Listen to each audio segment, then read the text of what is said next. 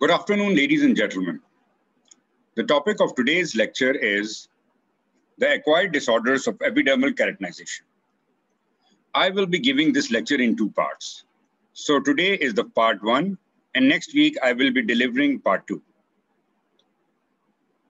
So in part one, we are going to discuss a few diseases which will be categorized under the general heading of acquired disorders of epidermal keratinization. So the first is acquired ichthyosis. Acquired ichthyosis arises in adulthood, but is clinically and histopathologically similar to the hereditary ichthyosis vulgaris. So it is called as acquired because it is not genetic, it is not present since birth, and it is acquired in childhood or adulthood.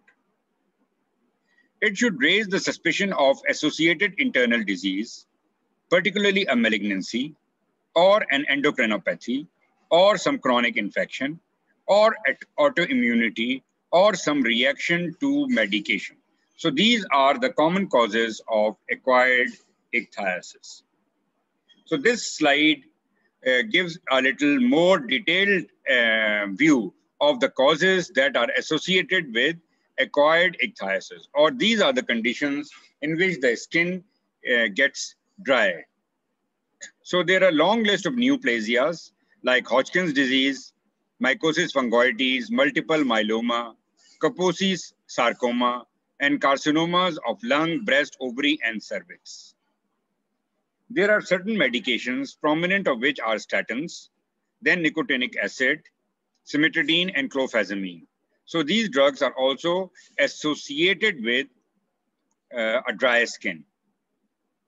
Then several endocrinopathies like diabetes, like thyroid diseases, hyperparathyroidism, and hypopituitarism also result in a dry skin. Lepromatous leprosy is a known cause of acquired ichthyosis.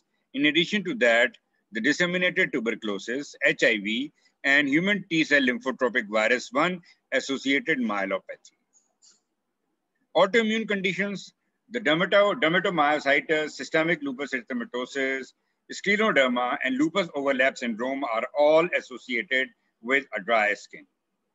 Then chronic metabolic derangements, including malnutrition, malabsorption syndromes, essential fatty acid deficiency, and pancreatic insufficiency will also result in acquired ichthyosis.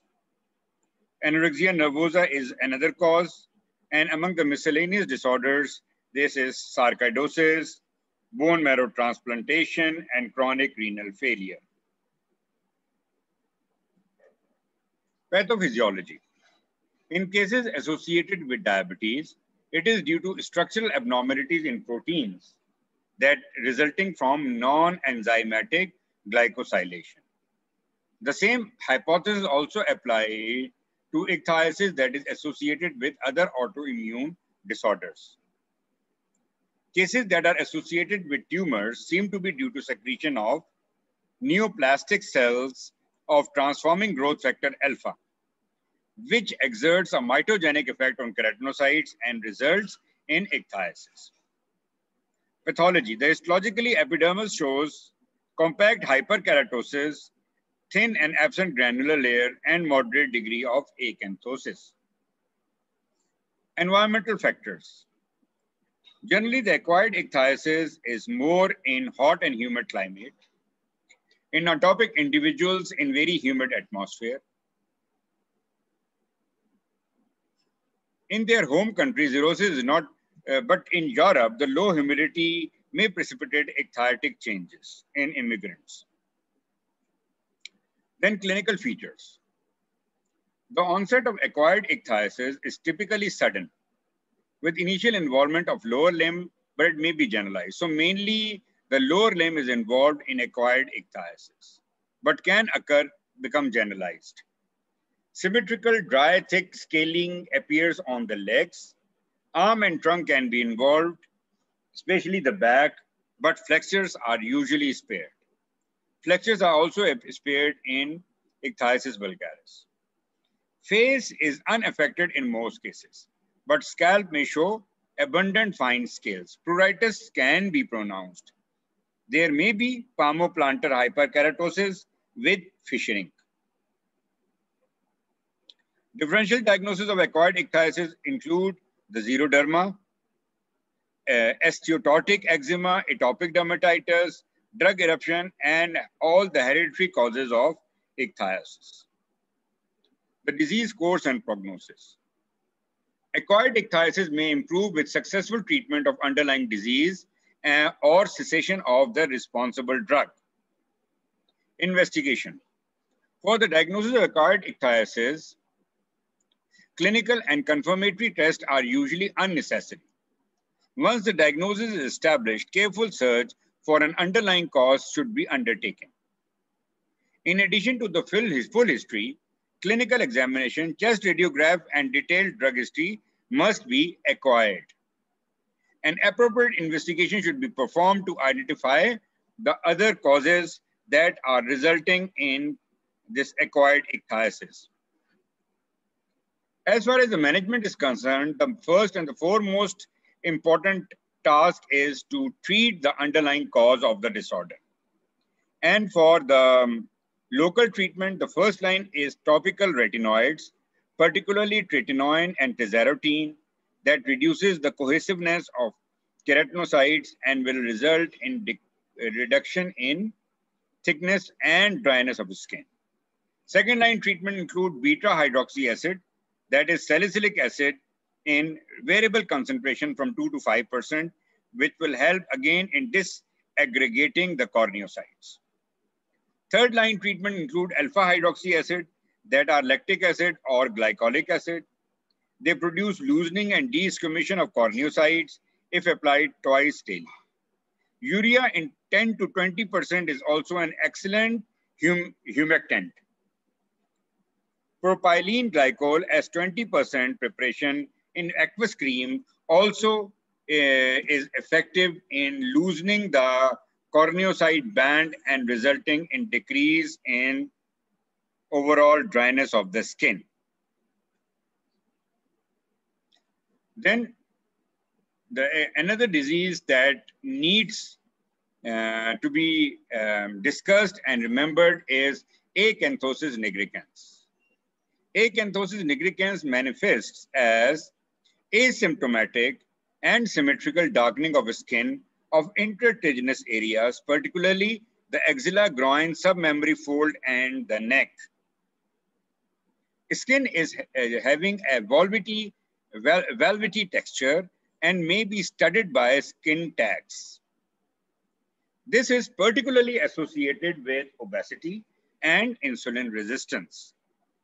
Acanthosis nigricans may present as isolated skin condition, but may be associated with large range of conditions that range from obesity to endocrinopathies to internal neoplasms. So these are several images of acanthosis nigricans. The axilla, the back of the neck, and the skin is generally dark and velvety with number of skin tags. Epidemiology. Benign acanthosis nigricans is very common and affect 20% of adults and 7% of the children, and increases threefold if only weight is increased. The chances of occurring acanthosis nigricans increases threefold with increase in weight. Malignant acanthosis nigricans is a rare entity and occur in older age group. Acanthosis nigricans has equal sex ratios and more common in patients with darker skin. Among the associated disease, obesity is the most common association.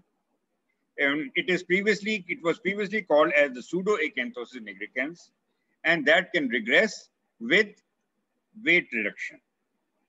There are many syndromes that are associated with acanthosis nigricans. Malignant acanthosis nigricans is associated with extensive range of internal cancers, and over 90% of them are GI cancers.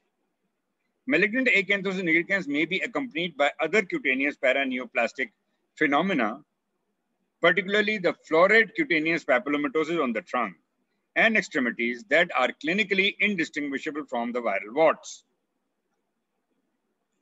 These are the several syndromes and disorders that are associated with acanthosis nigricans.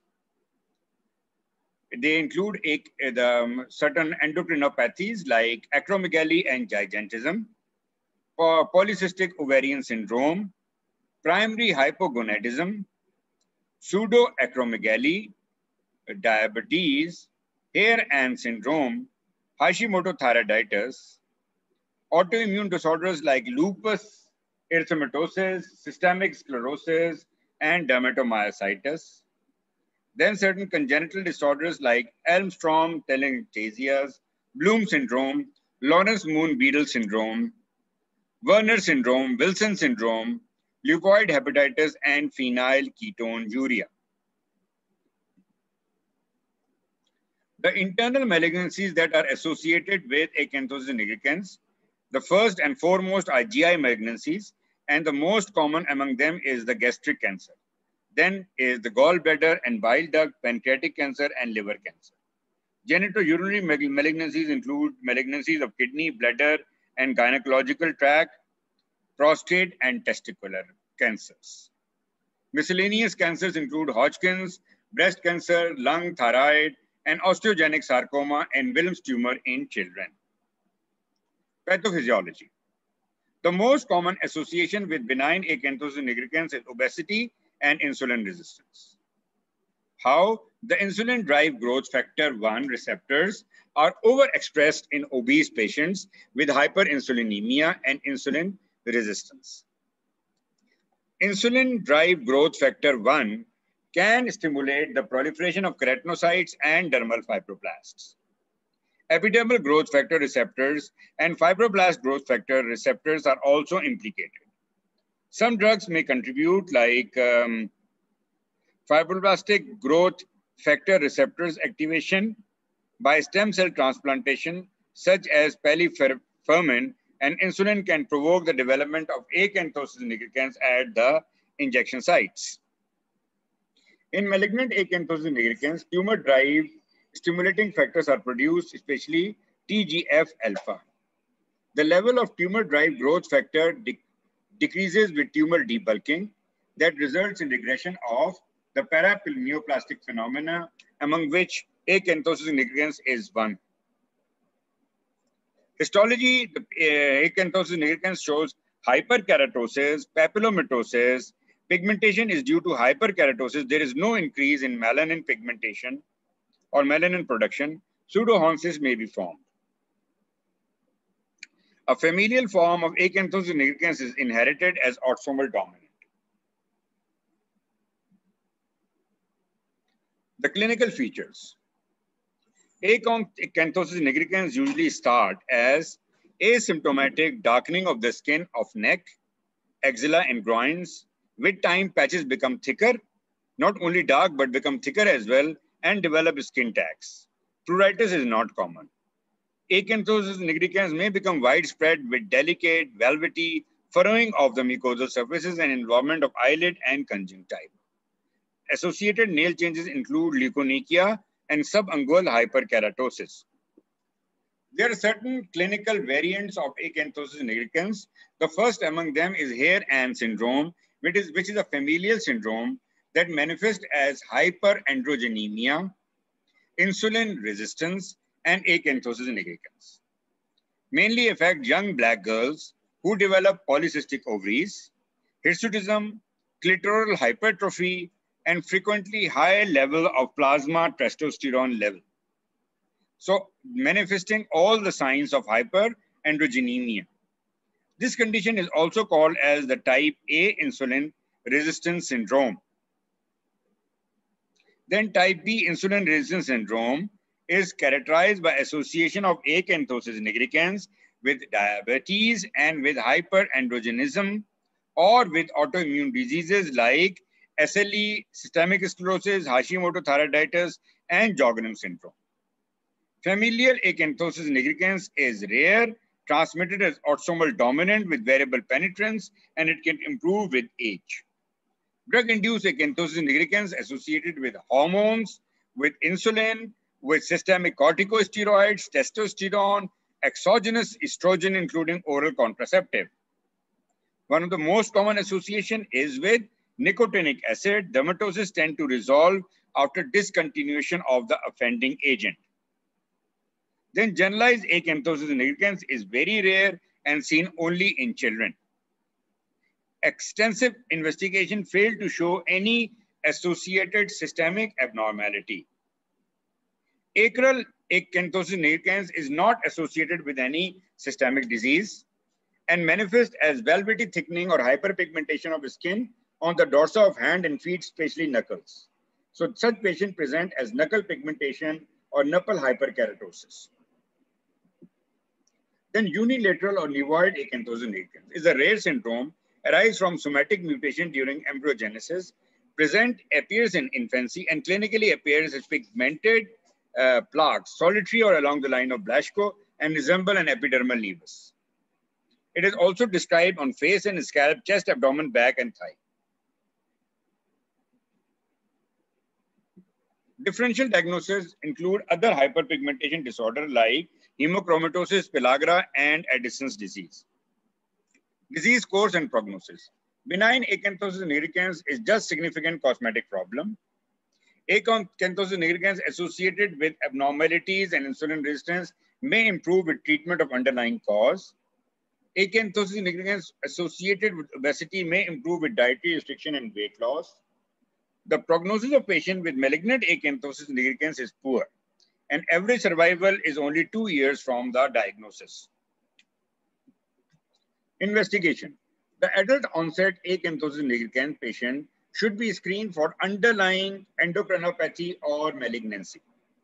A sensitive test of insulin resistance is serum insulin level that must be elevated before the onset of diabetes or elevation of glycosylated hemoglobin level. The management of acanthosis nigricans is management of underlying condition. Treatment is aimed at improving the cosmetic appearance of the condition. First line is topical retinoids that remove the hyperkeratosis. Second line include topical alpha hydroxy acid and keratolytics such as salicylic acid may improve the appearance by reducing hyperkeratosis. And third line is extensive cases oral isotretinoin have been used with some success. The third disease we are going to discuss today is confluent and reticulate papillomatosis, CARP. Confluent and reticulate papillomatosis is a disorder of epidermal keratinization that is characterized by development of hyperkeratotic papules that coalesce into confluent and reticulate pattern on the trunk, as the name signifies. Many has considered it to be a specific form of acanthosis nigricans, while CARP is predominantly a disease of young people. It is thought that abnormal host reaction to Malassezia organism or actinomycetes bacteria. The role of metabolic abnormalities associated with obesity and insulin resistance, as well as thyroid dysfunction and Cushing disease is coming up. So, the possibility of etiology include the fungal yeast, Malassezia, or actinomycetes bacteria, or metabolic abnormalities such as obesity, insulin resistance, thyroid dysfunction, and Cushing disease. Pathology. There is hyperkeratosis and papillomatosis with decrease in thickness or disappearance of granular layer. Fungal stain frequently show Malassezia yeast in stratum corneum. Some patients with CARP respond to topical imidazole or other antifungal, but half of the patients do not respond. Some patients respond to tetracycline and macrolide antibiotics suggesting a bacterial pathogen, which is Diathesia papillomatosis, which is an actinomyces, although this has not 100% proven. The clinical features. Plaque of confluent and reticulate papillomatosis are mainly located on trunk, especially the pre-sternal, interscapular, and epigastric region, so mainly the central areas.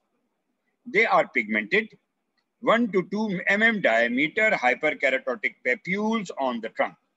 So main lesion or the primary lesion of this disease is a hyperkeratotic papule that is 1 to 2 millimeter.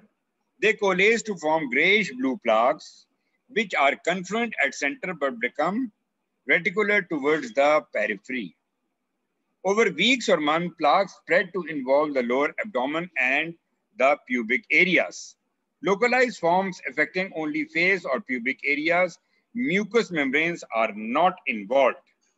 So here you can see discrete small papules that are coalescing to form confluent plaques and some reticulate pattern. Differential diagnoses include acanthosis nigricans.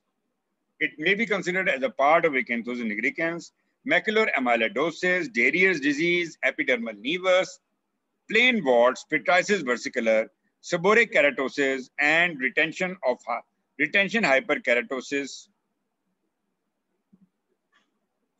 CARP is a chronic disease with remissions and exacerbations. CRP responds to treatment, but it often relapses when treatment is withdrawn. Management is again weight reduction, just like in acanthosis nigricans.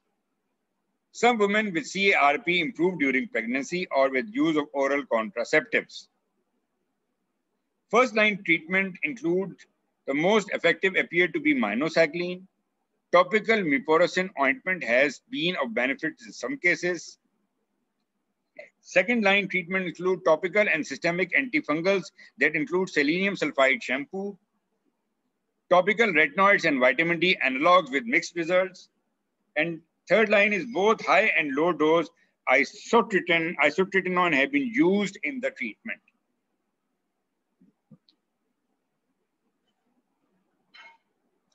Pityriasis rotunda is the fourth disease we are going to discuss today. It is a dermatosis of unknown cause that presents as perfectly round, slightly erythematous, or mostly hyperpigmented plaques with fine scaling, usually located on trunk, buttocks, arms, and legs. The most common form of pityriasis rotunda is type 1, which is typically seen in older Asian or African individuals and associated with underlying systemic disease or malignancy. It resolved with the treatment of underlying condition. Type 2 is usually familial and present in young white patients. It is not associated with some underlying disease.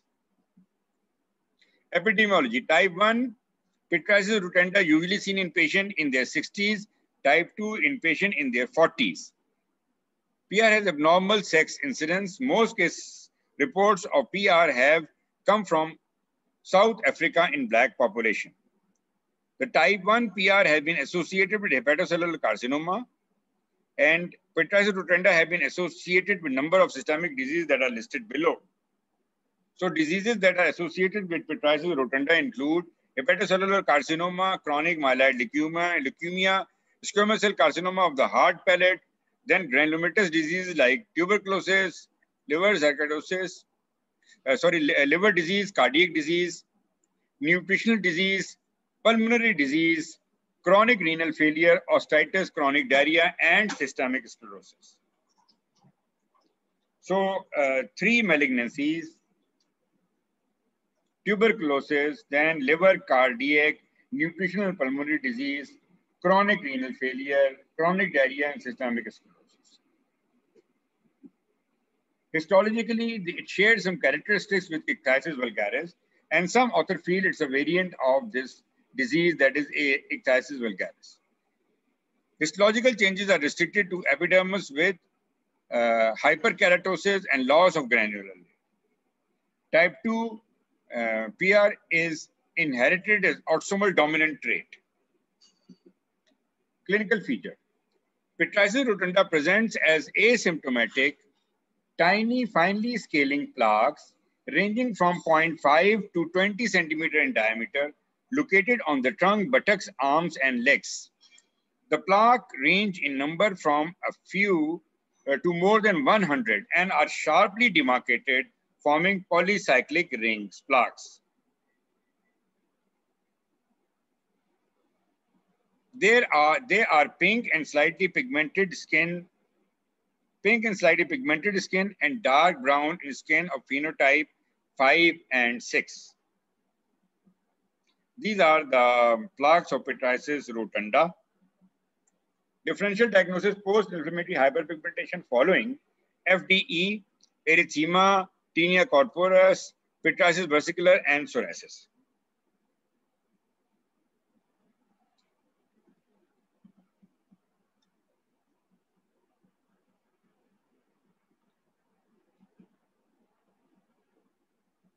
So investigation include the skin biopsy may be helpful to exclude other conditions such as it is not possible exclude other conditions such as the diagnosis of pityriasis rotunda is one of the exclusion. Skin scraping and mycological examination will exclude the dermatophytosis and pityriasis versicolor. Among the management, topical retinoids such as tretinoin, isotretinoin, or tazarotene. Second line treatment include topical 10% lactic acid, and third line include 5% salicylic acid ointment.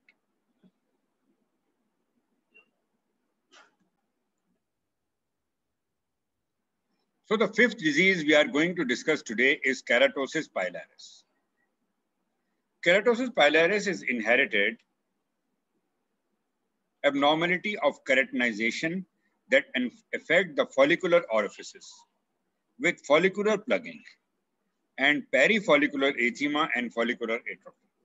So the main feature is formation of a follicular plug, and later on it can result in inflammation which manifests as perifollicular erythema or flare, and later on as follicular atrophy.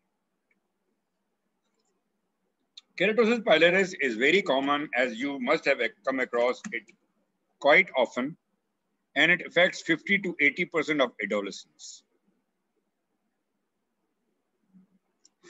KP often present in first decade of life and may worsen around puberty. Female appear to be more frequently affected than men. KP is associated with ichthyosis vulgaris and atopic eczema. So these are the two commonest associations. Among the other associations of keratosis pilaris include obesity,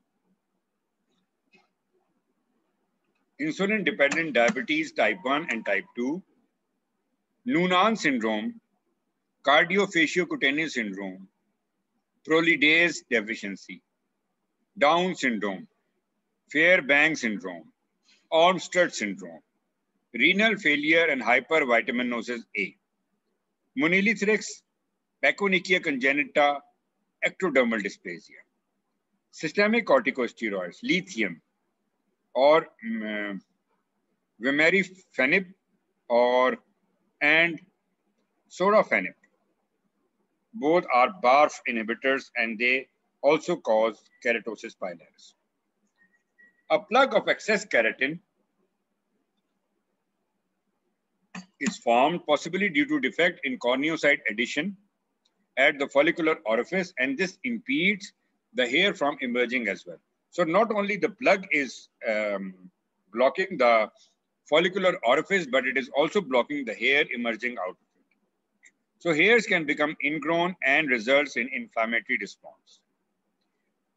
Keratosis pilaris is inherited as autosomal dominant trait with variable penetrance, and it shows seasonal variation and worse in winter and improves in summer. Here is how in histopathology KP looks like. There is hyperkeratosis, hypergranulosis, and follicular dilatation, and a big keratin plug that is occupying the hair follicle. KP start in children, mostly on extensors of upper arm, and get worsen around puberty.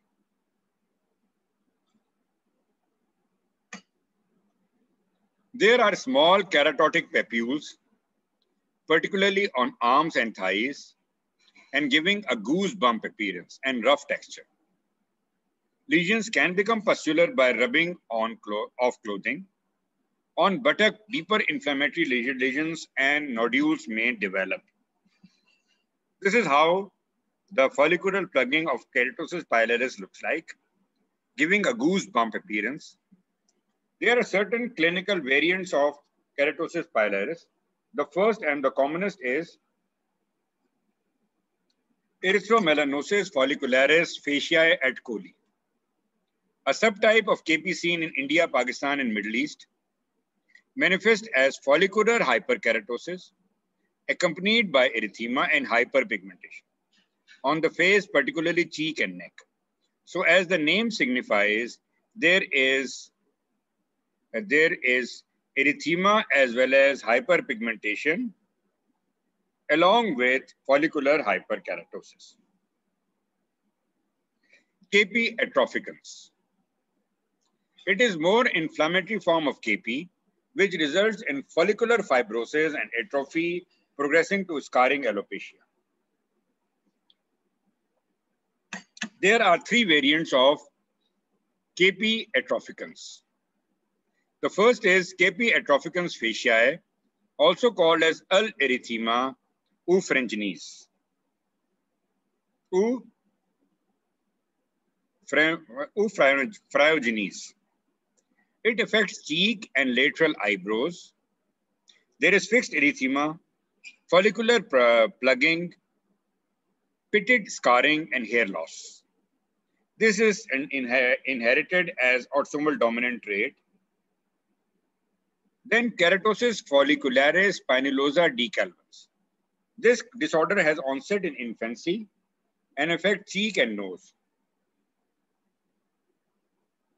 The follicular plugging results in follicular atrophy.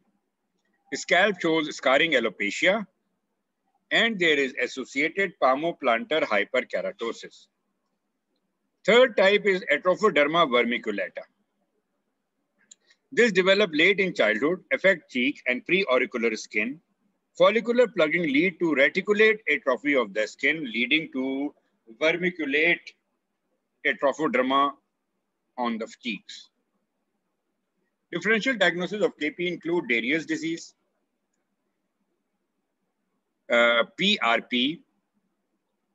In Darius disease, there are dirty brown plaques and mainly involving the seborrheic areas, while KP occur mainly on extensor surfaces of arms and legs and face. Atopic PRP usually present as follicular lesions, but in addition to that, there is erythema and scaling, and there are islands of sparing. Atopic eczema usually present as erythematous and scaly lesions on flexure surfaces, on face and neck. Lichenitis present as skin-colored papules. If follicular lesions become inflamed, acne and folliculitis should also be considered. In majority of patients, KP is a mild cosmetic disorder which improves with age. Hyperpigmentation, and scarring can all occur. Management. KP is principally a cosmetic problem, and it benefits from topical therapy is often limited. The keratolytics, particularly salicylic acid, lactic acid, or glycolic acid, are usually successful in treating, but has to be continued for years. The second-line therapy include topical retinoids in combination with 10% urea-containing moisturizers. The third-line treatment include oral isotretinoin, but successful use can result in later on relapses. Fourth-line treatment, especially in patients with fixed erythema, is successfully treated with pulse dilation. Then the last topic which we are going to discuss today is lichen spinulosus. Lichen spinulosus is characterized by hyperkeratotic follicular papules that are arranged into large plaques. So the overall appearance is different from KP in way that it is arranged in a form of large plaque, and the size of hyperkeratotic papule is a little bigger than Keratosis pilaris. They appear suddenly and distribute symmetrically on the extensor surfaces of limbs and on the trunk and neck. Lesions are coarse to touch and typically measure 2 to 5 centimeters in diameter. Lichen spinulosus is a disease of children and young adults with average age of onset 16.2 years, equally distributed in male and female. And there are case reports of lichen spinulosa in HIV, in Crohn's disease, in chronic alcoholism, in Hodgkin's disease, in syphilis, and with certain drugs like thallium, gold, and diphtheria toxin. Pathophysiology. Lichen spinulosus is a variant of Keratosis pilaris, and both conditions share the same features. Clinical features. Lichen spinulosus generally erupts acutely in crops and asymptomatic. Individual papules are follicular, that are 2 to 3 millimeter and raised 1 millimeter above the surface, with pointed keratotic spines. Papules coalesce into plaque rather than ranging from 2 to 5 centimeter. There is symmetrical distribution on trunk, buttock, neck, knees, and elbow. Face, hand, and feet are spared. Differential diagnoses include Keratosis pilaris, lichen nitidus, phyrenoderma, and PRP. Phyrenoderma is we are going to discuss next time. Lichen nitidus and KP we have discussed along with PRP. Disease course and prognosis. Lichen spinulosus can persist for many years, but most cases resolve spontaneously within 1 to 2 years. The diagnosis of LS made clinically and can be supported by histology. Management include keratolytic agents like lactic acid, 5 to 12%, salicylic acid 3 to 5%, and urea 10 to 20%. Then second line is topical retinoids, and third line is topical ticalcitol. So I thank you for today and this week. So just wait for the part 2, which I'm going to deliver next week. Thank you and have a good day.